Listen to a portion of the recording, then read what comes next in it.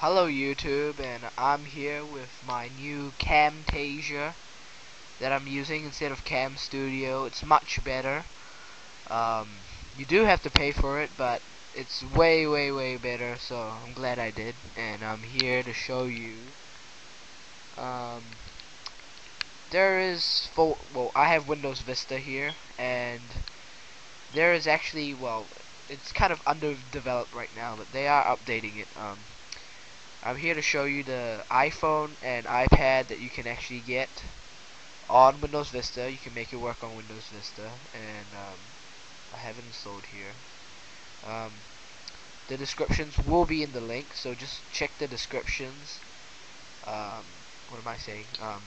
The link will be in the descriptions, and yeah.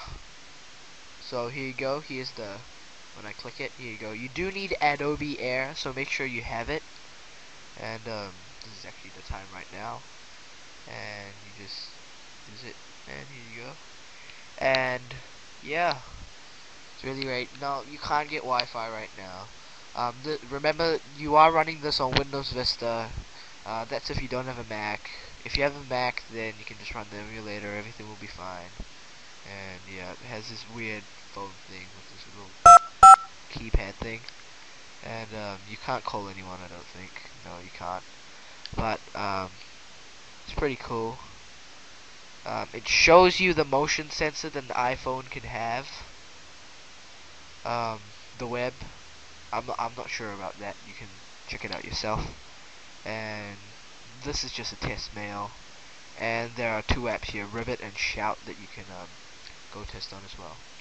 Okay, that's the iPhone, and there's the iPad. The iPad is very undeveloped because the iPad is all new and stuff.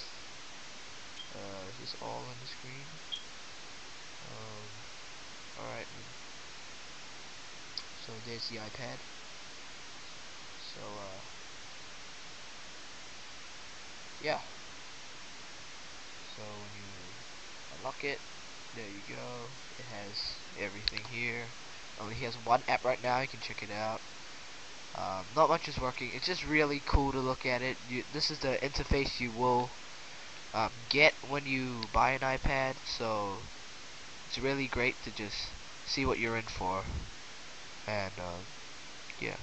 Well, this is King of Stuff 811, and hopefully you have found what you're looking for here, the iPhone and iPad emulators that are on Windows Vista, and see you next time.